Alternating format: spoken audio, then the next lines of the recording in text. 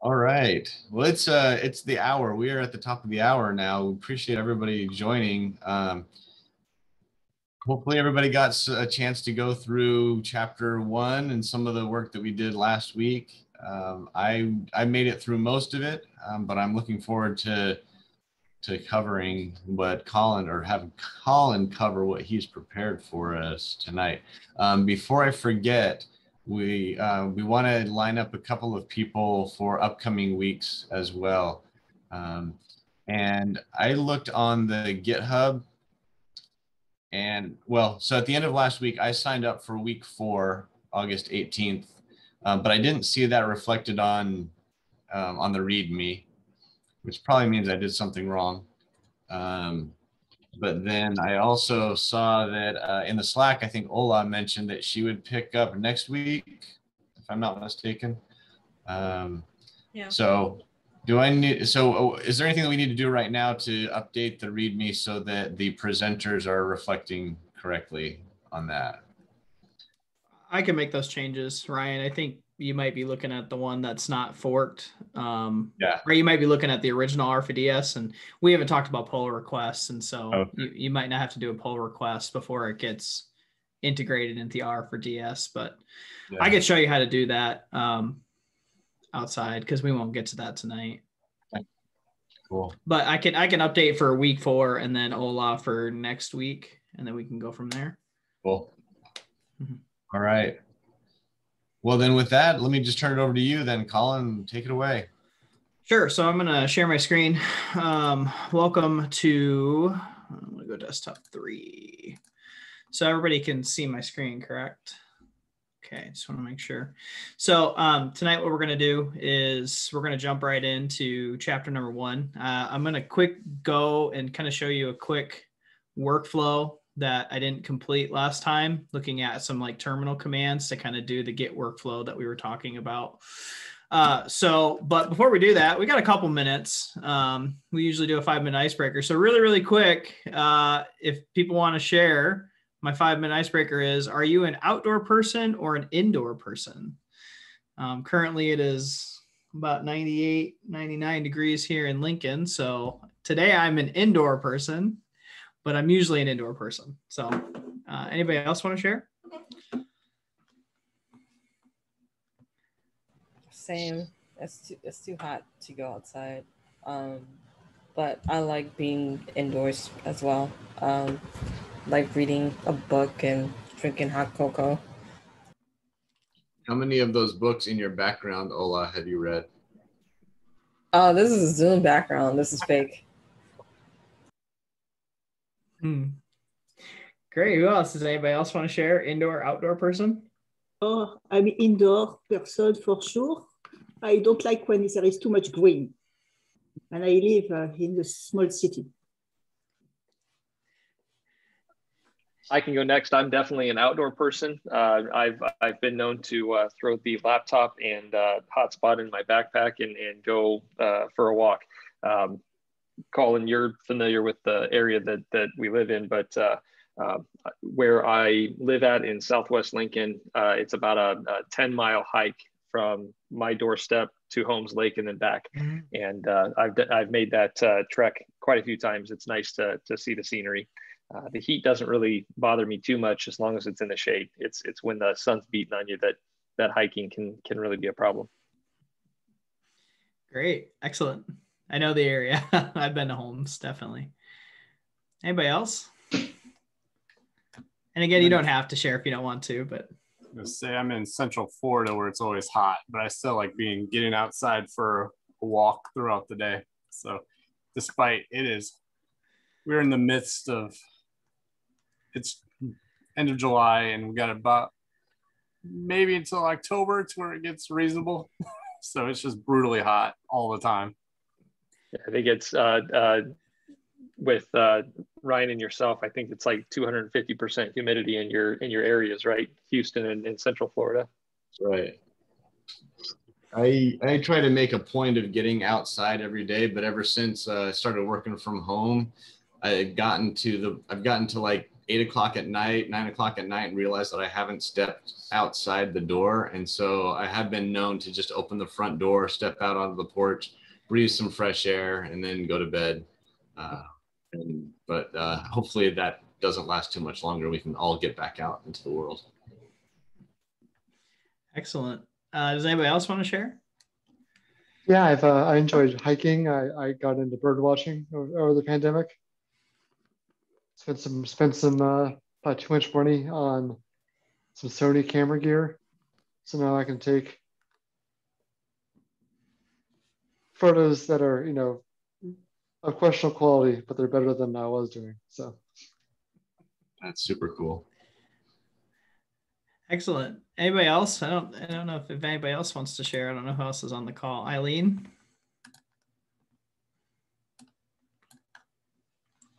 And again, you don't have to share if you don't want to. That's okay too. You're on mute, Eileen. Actually, I'm on mute, so sorry about that. I was speaking away. Yeah, I can't decide whether I'm outdoor and indoor. I'm actually kind of both. So I love being indoors, so I can be indoors for probably weeks and not even realize it if I'm, you know, zoned into something.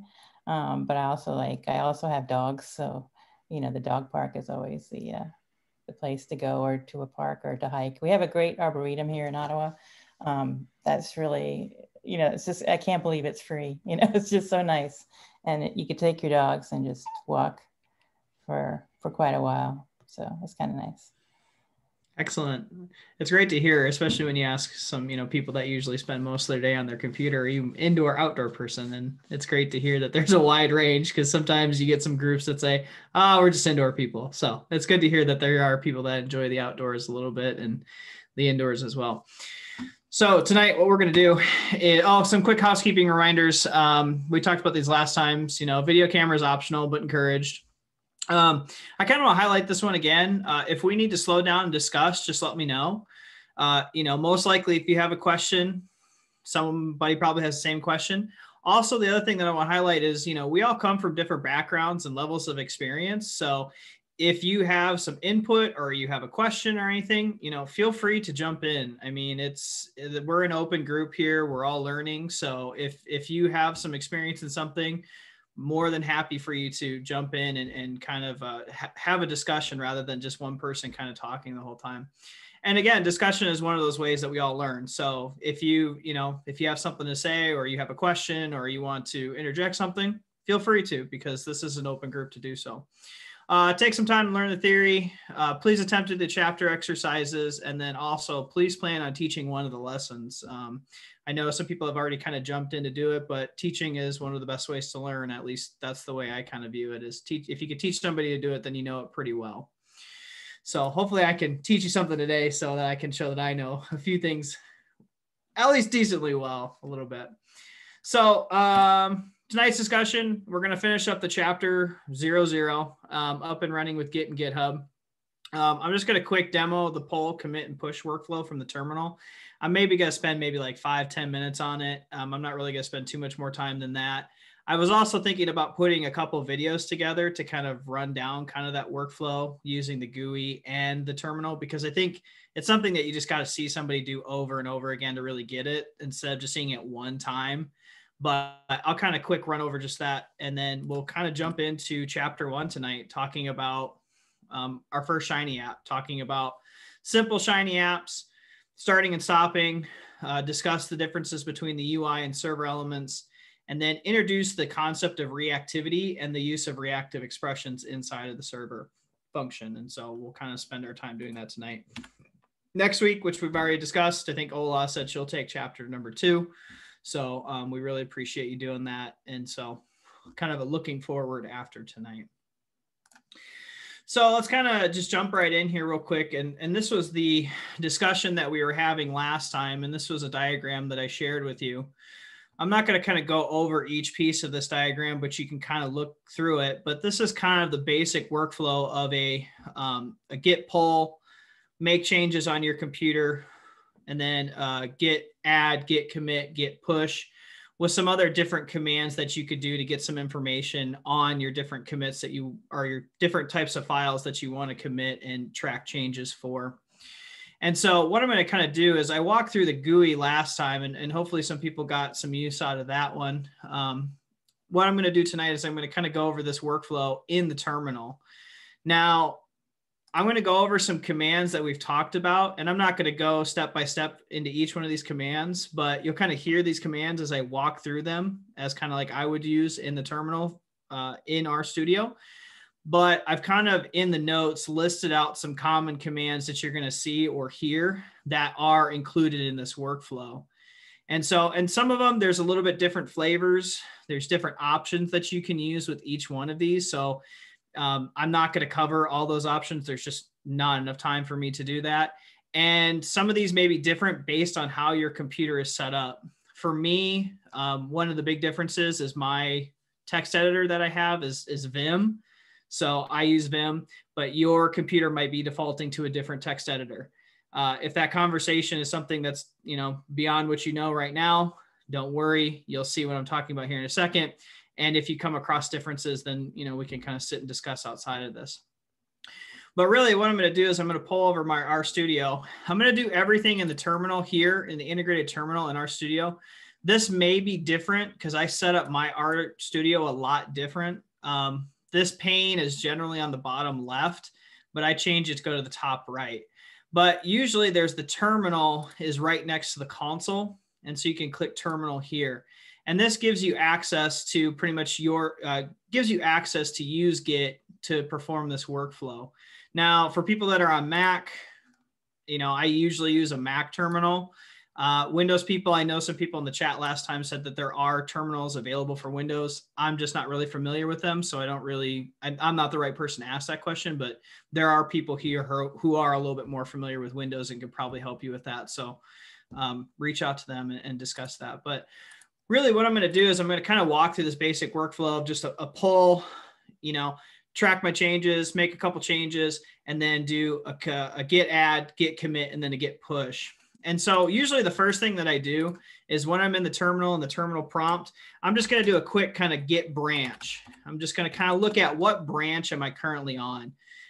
This is just getting some information. We didn't talk too much about branching, but the way to kind of think of it is it's like a separate version of code that you're working on. And as we work through this as a book club, we'll get to branching, but it's always good to kind of make sure what branch are you on. The next thing that I'll usually do is I'll do a git pull just to make sure that I have everything that's up in the repo down, or everything that's up in the repo is pulled down into my computer. And so I'm making sure everything's updated, because if you're collaborating with people and they're adding stuff to the source code base, you want to make sure that you do a git pull to make sure that you have everything down. Now, once I do a git pull, what I'll usually do is I'll do like a git status. A git status is one of those commands that kind of gives you information on what you've changed in comparison to what was in the repo up above. And so what you can see here with my book club mshiny, I have several changes that have been modified and that are on track. Now, what I need to do is I need to quickly stage these. And then once I stage them, then I can add my comment and then I can push it. And so what I'm going to do here is how you add it is you can use this command called git add. Now, there's multiple ways to add files. I'm going to cover two ways that I think are two ways that I usually do it. Now, you can add all of your changes using a -a or a dot. Now, I kind of got slapped on the hand when I started doing this, was doing like a git add all or a git add -a, because some people say be deliberate in what you're adding. And so I've kind of changed my workflow to not do this, because you may accidentally add something that you don't want into the repo if you just do a git add all. So I was somebody that was doing that. Somebody slapped me on the wrist and was like, don't do this anymore. And so now I'm more deliberate. And what I do is I actually add the file names. So if I want to track these files right here, what I can do is I can add it. And you can use shorthand to do a tab out. You know, you can put the tab name and then add it. It's going to be added. And so it's staged and it's ready to add a commit to it. And so what I'm going to do is I'm going to do a quick git status. And you'll see the difference now between my prompts before. Before, I didn't have anything added or staged. Now, because I did that git add and I added this file, I have it right here, and it's saying this will be added to my commit once I make my commit. Now, there's another way. Say you have a bunch of files. I love the interactive version of the git add. I don't know. Are people familiar with the interactive version of the git add? Oh, this changed my workflow when I learned how to do this. So if you have like a bunch of files, if you do git add -i, it will open an interactive prompt that you can work through to like make changes and add files. So right now it's telling me these things are unstaged. What I do is I just select a specific command like add on tracked. It will show me all the files that are not being tracked. I can do a shorthand where it's like, hey, I only want to track 1 through 14. Says a 1 through 14 are tracked. Hit enter. And then once I do that, I can just jump out of it and quit out of it. So I love the interactive version of this. If you're somebody who has a lot of files that you have to like add to your commits, saves a lot of time. So, but all I have to do is just do Q or quit, hit enter, and it takes me out.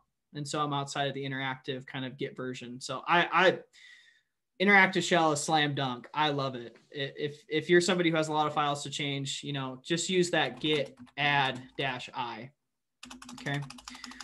So now I have those. I have a git status, seeing what I'm going to add. These are all the files I'm going to kind of that are staged for commit.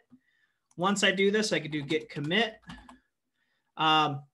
There's 2 ways to do this. You could do it a short way by adding a git-m to add a short message to your commit. This is okay if it's just a minor change. But if you have like a lot of changes that you need to track and add more information, I suggest doing the git commit, not shorthand. Okay, so if you do just git commit, what it will do is it will open up a text editor. Again, this is where at the start I said, hey, this may be different based on your computer and what's set up. Mine took me into Vim. Yours may take you into a different text editor. Again, if this is something that you're not familiar with, that's okay. Come talk to me or talk to somebody who's more familiar with Windows or more familiar with text editors, and we can kind of explain it. But this is where I add my kind of commit message. And so what I'm going to do here is I'm just going to add, and I already messed it up, but Vim is kind of finicky. It's kind of particular. But what I'm going to do is I'm just going to add my commit message, added new content. And if I wanted to, I can add more information underneath all of this stuff in my commit message. And you can be as detailed as you want. I'm not going to get into, last time I said I'm not going to get into more information about, what you want to add in here. But just to keep it simple, I'm just going to say added new content. How I escape out of this is I just hit escape, hit :X, and there it is, git status. Now you can see all of my stuff moved out of it. And pretty much the only thing that isn't tracked yet is this other file. So question, have I pushed this to the repo yet with the commands that I've run? Would it be changed in GitHub? No, it wouldn't. So I have to do a git push. And so if I do a git push, the git push is what is actually taking my local changes with that commit message, and it's pushing it up to the main branch on GitHub.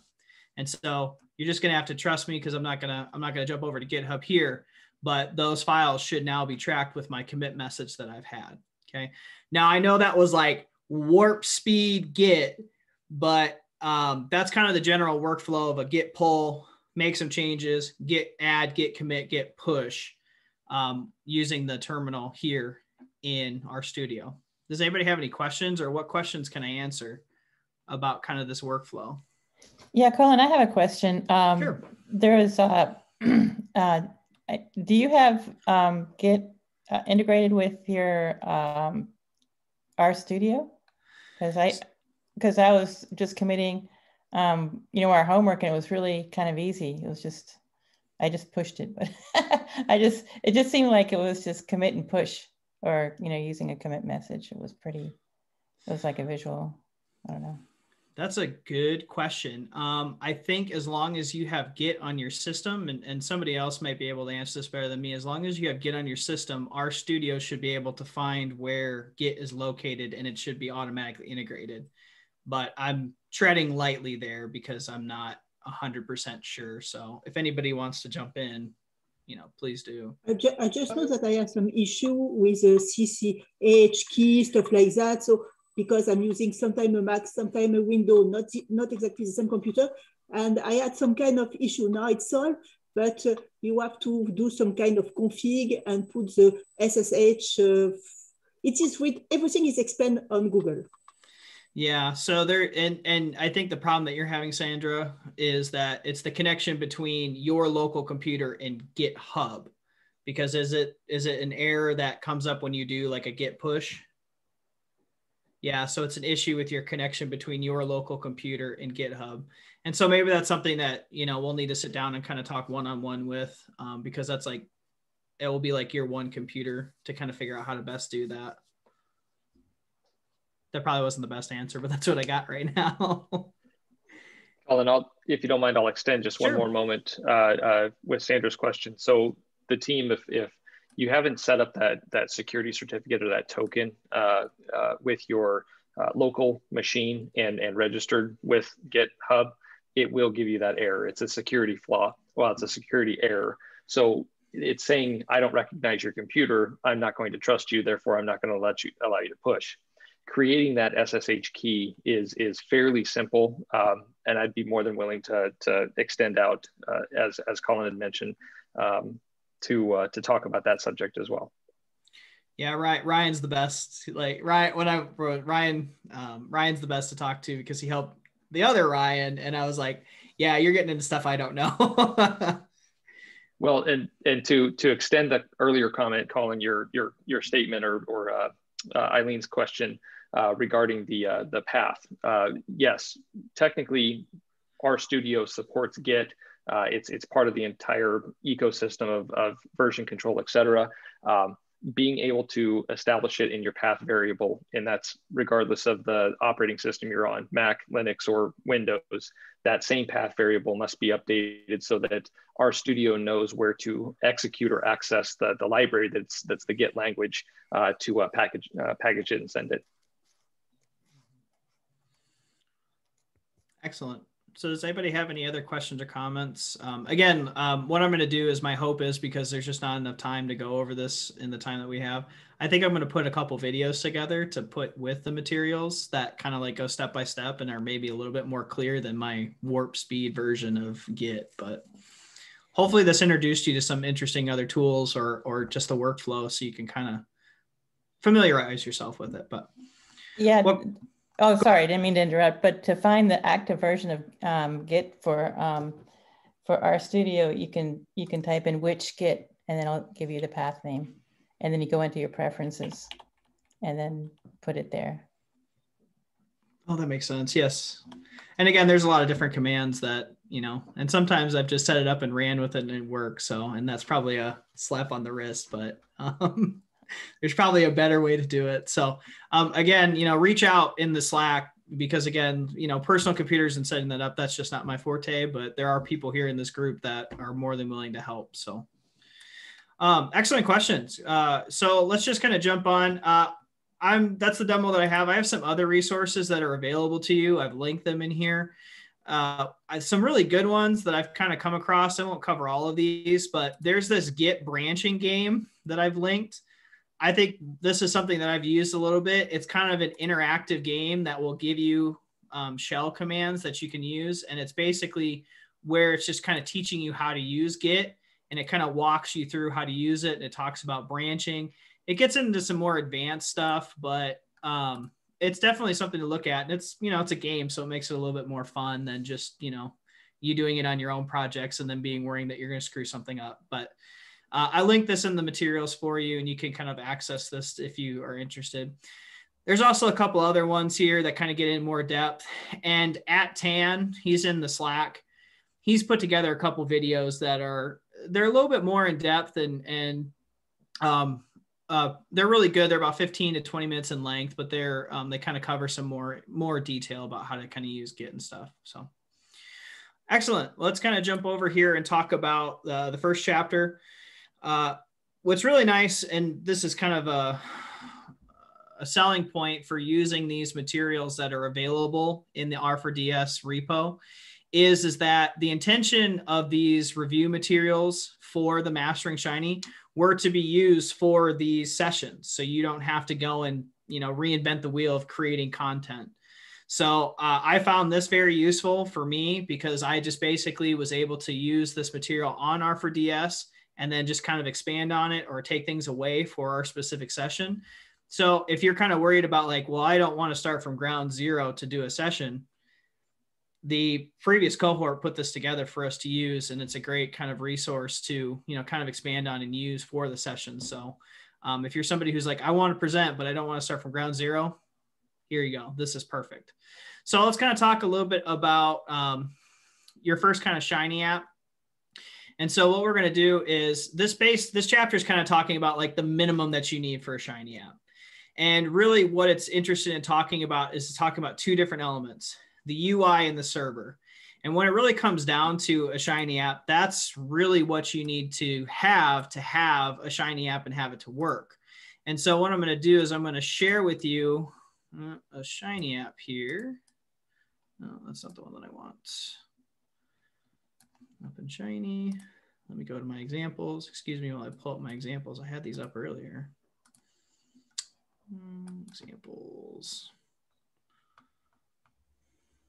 Examples, chapter 1. So when we look at this, when it comes down to a Shiny app, all we need is really two different elements. We need the UI and we need the server. And so here's my question to you. Is this a Shiny app? Will this run? What do you think? Do you think this will run? Do you think it won't run? Yeah. Okay. So Connor says it will run. And he is correct. This Shiny app is actually running. And so I can share it with you here when it gives me the actual output. Now, it's not a very useful Shiny app. It doesn't provide any value to us outside of it. But really, it is a blank Shiny app. It is actually running. And the reason it's running is because we have the two elements that are needed for a Shiny app. We have the UI, which is defined by this fluid page function. And then we have the server function. And, we obviously have the library Shiny, but then we also have the Shiny app call to put the UI and the server together. So this is a true running Shiny app. So go ahead. Question. So typically when you do assignments or you pick whatever name you want, like, my variable or function name, and then you assign values to that. But in this case, it always has to be UI and server. That is correct. And what's nice about this is that there is actually a shorthand to put this skeleton together. Yeah. Oh, sorry. Go ahead. No, I remember reading about the snippets. There's a snippet for it. Yep. And so there's an actual snippet together, and it will actually put the snippet for you. So if you go Shiny, and you see the Shiny app and you tab it out, it gives you the skeleton for a true running Shiny app. And so, again, and sorry if I cut you off there, Ryan, but really what you're doing here is that's all you really need for a valid running Shiny app is just the UI and the server function together. And that's all you need. Cool. So with that, what we're really kind of interested in is it also talks about reactive programming. And if you watch any of the materials, if you watch any like kind of the Shiny podcasts or you listen to some of those, which I highly, highly suggest that you do if you're kind of interested in using Shiny, is a lot of the time people talk about their biggest constraint of learning Shiny is learning reactive programming.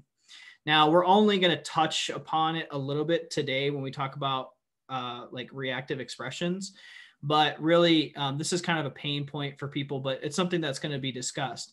But really what it is it's talking about Shiny outputs can be using Shiny expressions. What we can do is we can get Shiny outputs that automatically react based on user input. Now, you got to keep that distinction different between what is the user. The user is the person that's actually using your app. So people that are actually clicking the buttons and providing the information so that they can get whatever output is going to happen. And so here's just kind of a basic diagram of this, is that there's a user input and then the UI actually changes. So what the user actually sees changes based on what the user provides for your specific app. The book also talks about some version stuff. You can dig more into this.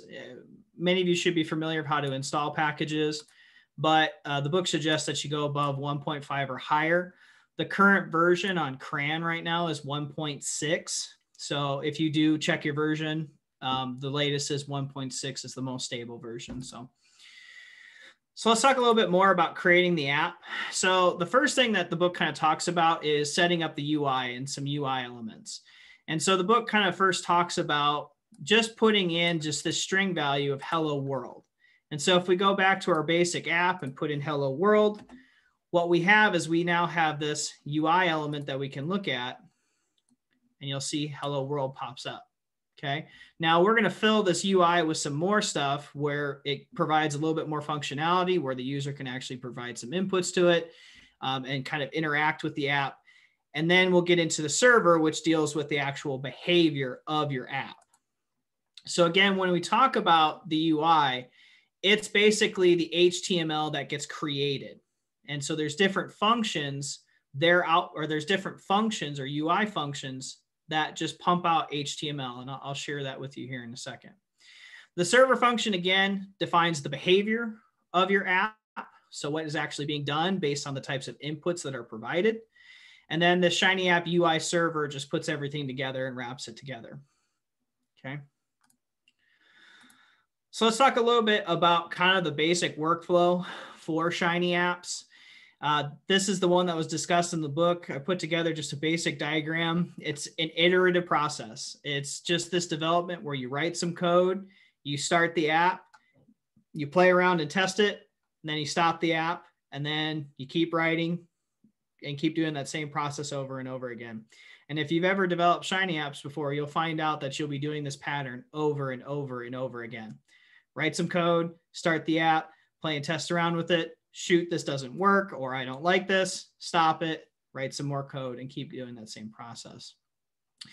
Now, there's different ways to start the app. You can kind of read more about how to do those.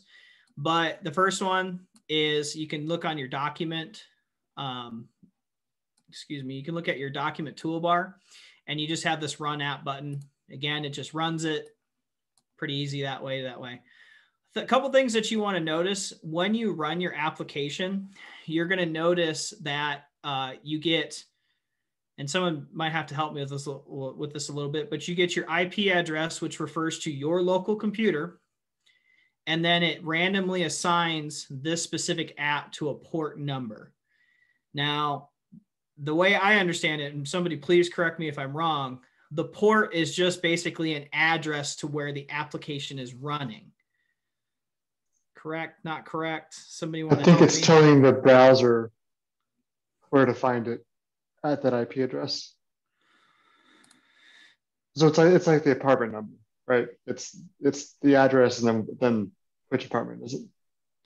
Yeah, that's a good way to put. Yeah, that's an excellent way to put it. Is just like, hey, it's on this IP address is saying my local computer, and then go to this specific location on my computer, like a specific apartment building. Apartment, so but anybody else have any input on that? Collin, I can add, or maybe Ola, I think you may be able to probably add your input as well.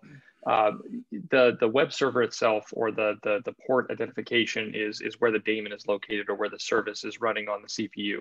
So when that port call is made, it's to that service in your computer. In this case, it's just the local host. 127.0.0.1 is a local host. So that port identification is the service, this Shiny web server that is running in the background.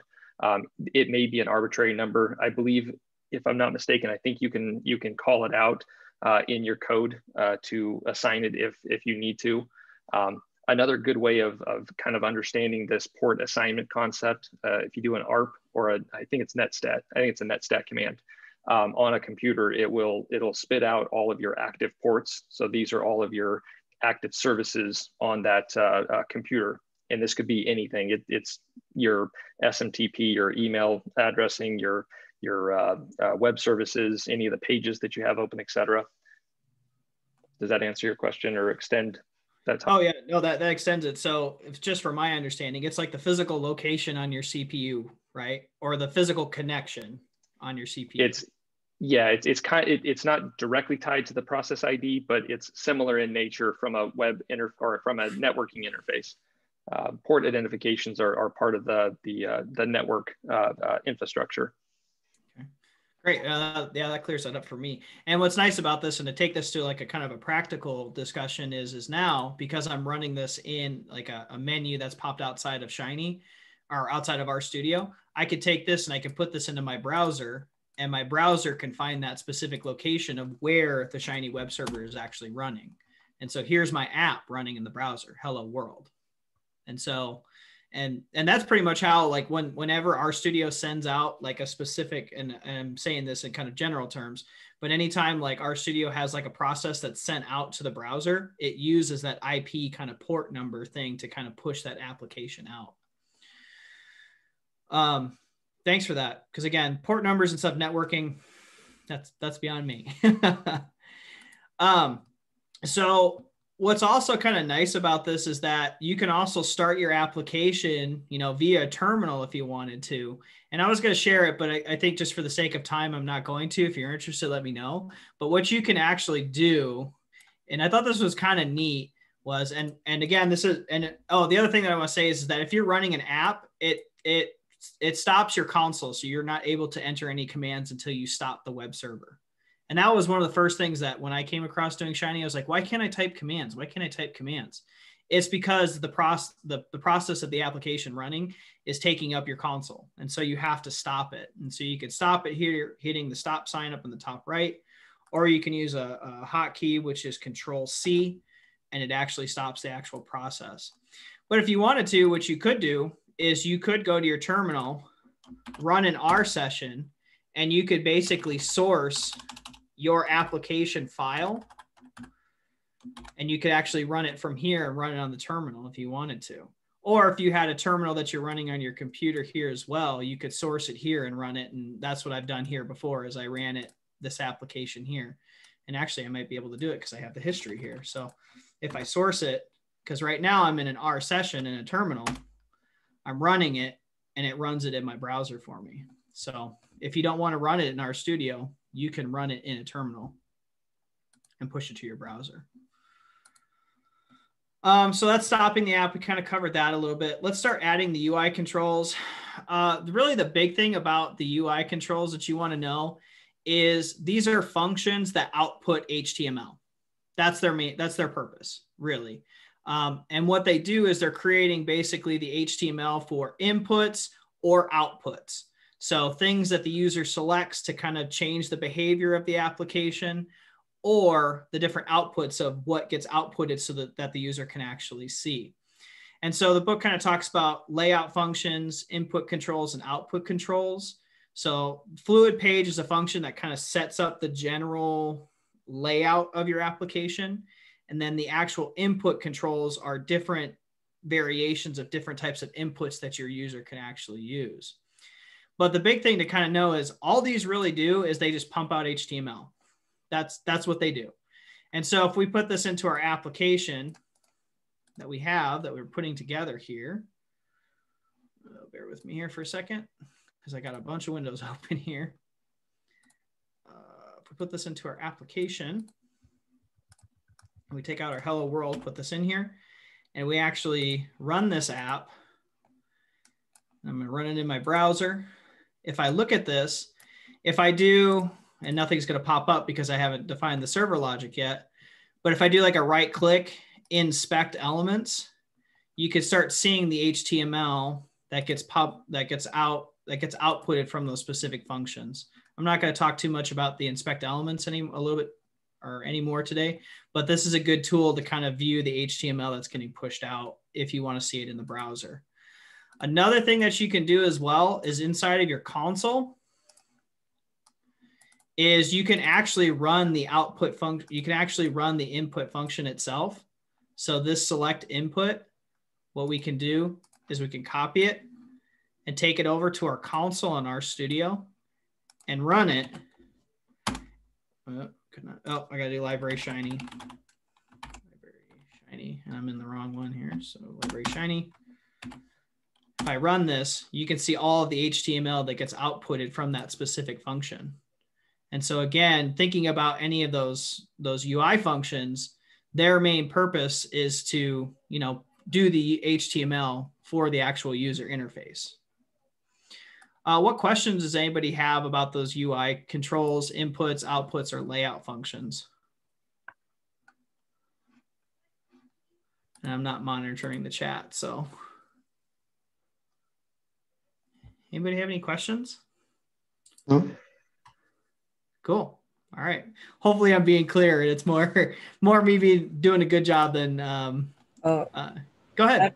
Yeah, I have a question. Sure. So if I wanted to do like a calendar input, do you know like where I can find like more documentations for different inputs and outputs?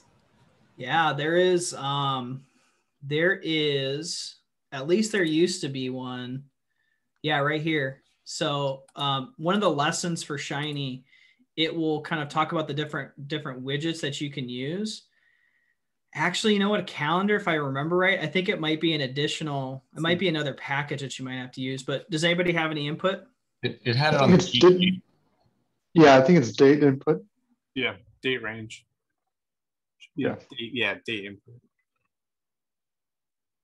But if you haven't seen, RStudio has a lot of, like, if you go to the Shiny one and you go to the different like lessons, like to get started, they have like all the different control widgets that are specific, that are just for like from like the base kind of Shiny package. There's a ton of extensions that people have written that do a lot of different widgets. But I mean, pretty much the ones that you can think of, like off the top of your head, they're probably already available. And so I'll link this in the, I'll link these in the notes. Did that answer your question, Ola? Yeah, that answered my question. Thank you, Collin. Yeah, no problem. So the other thing is, you know, with the layout functions, you don't have to just use fluid page. There's many different variations. One of them, if you're interested in having more of a kind of a separate navigation rather than some type of dashboard, you can use this layout function called navbar_page. And here's an example of the navbar page. And I actually got to run it. I got to refresh it here. But here's an example of a different type of layout function rather than just using fluid page. So it's going to take a second, but it should load, hopefully. Waiting for gallery. What other questions can I answer for anybody while this kind of example loads? If you can tell me how to pad the top bar on on the navbar page, like I've tried different CSS options, so it doesn't crowd the top of it. I cannot figure it out. Does anybody have any input? Because that one, yeah, CSS and stuff, I'm beyond that. Connor, I think what, oh, sorry, forgive me. No, no, that's okay. I don't have like an exact answer. All I know is like, I think the Shiny CSS is like based off of Bootstrap CSS. And so I know it's like kind of difficult to like edit the CSS with that.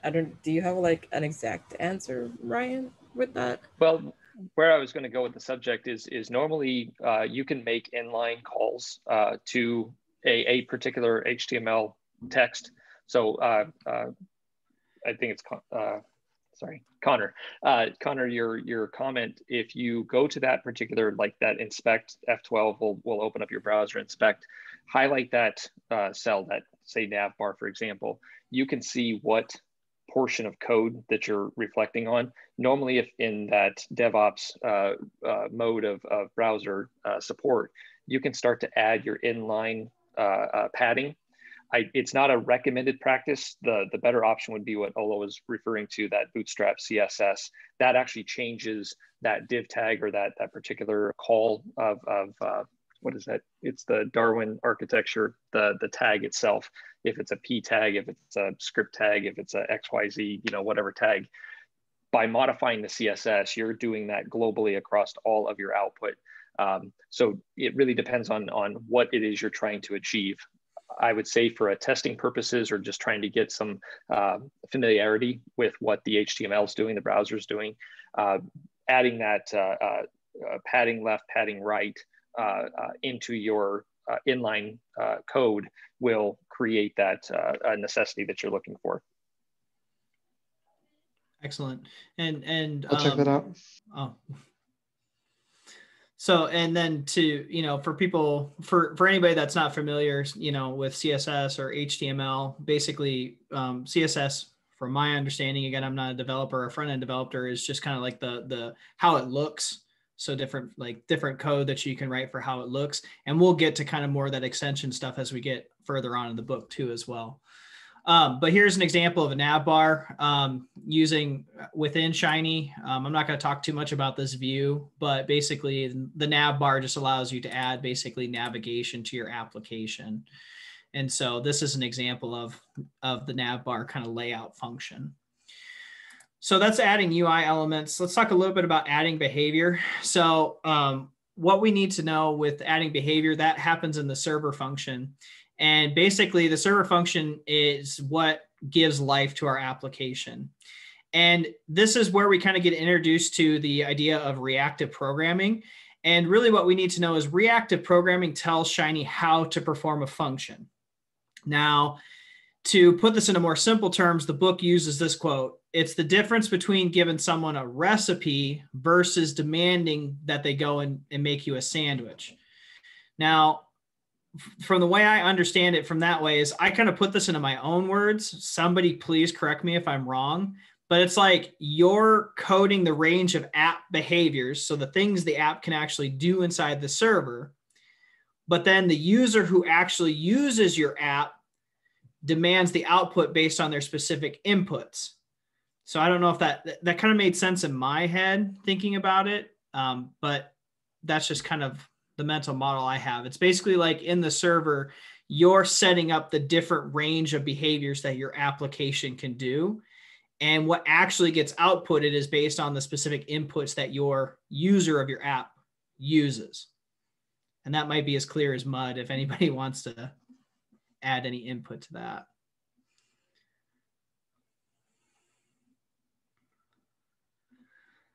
So when we talk about this with the server function, it really tells us how in our application, I'm going to put this into our application, it basically tells our application what we want to do. And in our case, what we want to do is we want to output a summary and we want to output a table. And so I'm going to go back to our application here. I'm going to add this code into it. And I'm just going to reload the application. Now, basically what we're saying is, okay, the user is going to input a specific data set that it wants run. And since we have that, we want to output two different objects to the UI. We want to output a summary and we want to output the table of that specific data set. And so if our user goes through and they changes it, basically, or changes their input or wants to look at a different type of data set, it's going to be able to change. It's going to be able to change because we've defined that specific behavior in the server function. And so we're saying, hey, the user itself is going to provide us this object called data set, and data set is going to dictate what actually gets outputted in the specific UI. And that's where we define it here. Now, when it comes to different server functions, what you're going to get is a lot of render functions. So a render something. And in our case, we're going to get render print or render table. And in our case, render print is just printing out text. And then render table is outputting table. Now, for us to actually output that into the UI, we have to use two separate functions to define our UI, to define the HTML. In our case, we're using verbatim text output, summary, so summary here, and then table output table for output table. One thing that kind of tripped me up when I first started doing Shiny, and the Shiny apps that I put together was anytime that you have UI out or UI inputs and different outputs, just make sure you put a comma. I first thought, like, my first thought was just, oh, you just keep adding them in there and they'll work, and then error, error, error. And so this was like a simple mistake that I learned, that, oh, you got to add a comma, you know, for any time you add like a layer to your specific application. So for any Shiny beginners out there, hopefully that's a bridge that you can cross quickly. Hey, Collin, so yeah, we're not actually, so server is a function here, but we're not actually calling this server function anywhere that I see in UI. Is that just happen automatically? Is that part of the deal? Oh, it's down there. Yeah. So yeah, it's right here basically. So what's going to happen is that when we run this application or reload it, it will run Shiny App UI server together. It will run the server code, and then it will run the UI elements.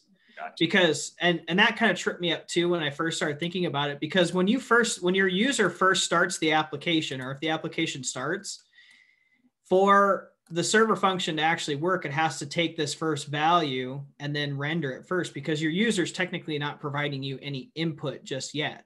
Me as a user, I haven't provided you any input.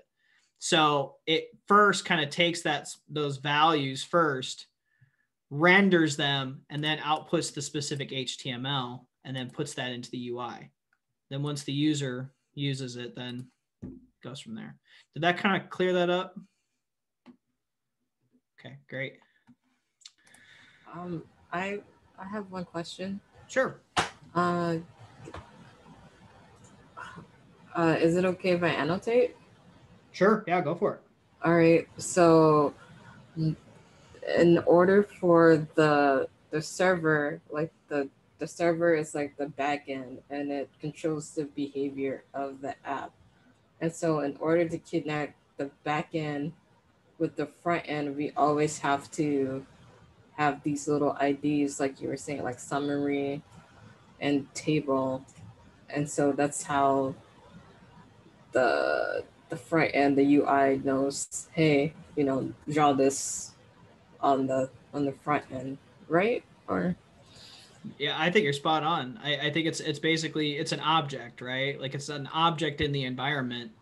And so like the server function is actually creating an object in the environment. And someone please correct me if I'm wrong, because I don't know the total internals, but it's like, it's creating an object in the environment. In our case, we're saying, hey, in the output environment, we have this thing called summary. Well, we want to create the HTML for that summary object. So we pass it into this function verbatim text output. So the only way that this function knows what to output, we have to give it the summary object name. But somebody please correct me if I'm wrong. That's the way I understand it. So when you get into the server function portion, you'll have an output and then the $ summary. And the reason that you can put summary there is because you've already named summary up above with an output function. So like line 5 has something output, and then you give it the name summary. And so now when you get down into the server portion, you can do output $ summary. And on line 6, you have something output and then table. And that's why down in line 15, you can do output $ table. Is that right? Ryan, you want to jump in? No, I was going to say, I think, Ryan, you're stating it correctly, but I think we need to invert how that instantiation is being made. I believe the variable of server is the code base, right? And then in the UI, you're calling that variable back in to stitch it together or create it. So your statement is correct, only inverse. So okay. Your server is actually what's instantiating the variable. You're calling on that variable in your UI. Got it. So then yeah, that means that, okay, I see. So in the function, one of the arguments is output. So you have function input output, and on line 9. Okay. Yeah, exactly. Yeah. I think you got it right. Yeah, because you have input output session. Yeah. So the way I have this thing in my head from like like something that I read one time. It's to think of it like the server is going to run first. Yeah. The server runs first, and this is where your objects get defined. And then for you to actually output those objects is within your actual UI. And then you have to call those functions in there.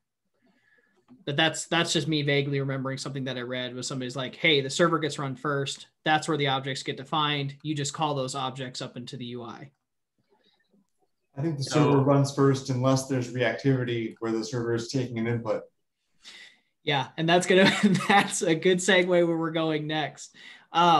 But I got about 5 minutes left, and unfortunately I have another call here at 7, so I won't be able to finish this. But that would be a great place for us to pick up with reactive expressions, and we'll probably only spend about 10 to 15 minutes on that. So I think Ola should be able to jump in with chapter 2. So I don't think this puts us off schedule by any means, but let's kind of table the reactive expressions discussion for next time. Yeah, I think that's good. Can I ask one more question about the code that you've got? Sure. Go back. Sure. So you have output summary in line 10, render print. Okay. So I see. So that was just determined to be called summary, but it could have been called output $, response, or it could have been whatever you wanted right there. Yeah, pretty much. I mean, the way you can think of it is like, it's kind of like a list, right? Yeah. Like output is like a container, and you have this object summary. Okay. That's the mental model I have right now, but Okay. And the other thing that I'm making connection on right now is that typically what I've been doing in past, like particularly with wrangling in the tidyverse, you already have the data. And so you might have like data frame, and then one of the columns is ID. And so then you can put data, then you can put DF $ID. But I haven't done too much of creating a new column by naming it and then assigning a value to it, which it's dawning on me now that's what you're doing here. You have an output object, the $ summary creates the new column. I don't know what it's supposed to be called, but it's like a new element of the output object, and that's being assigned to, or the render print and all that is being assigned to the new column. So you're creating a new portion of the output object called summary, and then another one called table. Did I get that right? If I explained it okay? Yeah, I think, and again, I'm being a little short, and someone can expand on this once I jump off the call here in a minute. It's think of it like a list. You're adding extra items to the list is the way I would think of it, but it's not necessarily an object. It's a recipe. It's telling you how to do it. Yeah. So, and that's going to be a hard distinction to kind of figure out. It's not just an object. It's an actual way to do something. It's instructions that you're giving the application how to run. Makes sense. And so I just kind of realized there's a little bit of it's kind of confusing because the output summary, the summary data set's another function on the data set. So that's a little confusing. That's a confusing example. Oh yeah, that's a good point. That's true. I took this example from the book, so pull request. Tweet stuck out to me right there. I'm like, that's kind of confusing for someone. It's the name of the object and the function. Tweet Hadley about that one. Excellent pull request. Great contribution. If it's okay, Collin, maybe we can end it there because we do want to be consistent about ending on time. And we've got maybe just a few seconds left. So unless anybody objects, maybe we can leave it there and then pick up where we left off next week. Does that sound okay to everybody? Sorry, I have to kind of run, but I have another call at 7. So no problem. Well, let's leave it there. We can meet up again in the chat and continue on either in the chat, in the Slack, or in next week. Does that work? Yep. And then if anybody wants to Zoom, like have other questions that we talked about and have a Zoom later on, like later in the week or something, more than happy to do that. I'm just kind of shortchanged right now with time. So sounds good. Thank you, Collin, for your time. Thanks everybody for your time and for the investment. We will talk to you guys next time. Thanks. Thank you. everyone. Bye-bye. Thanks, everyone.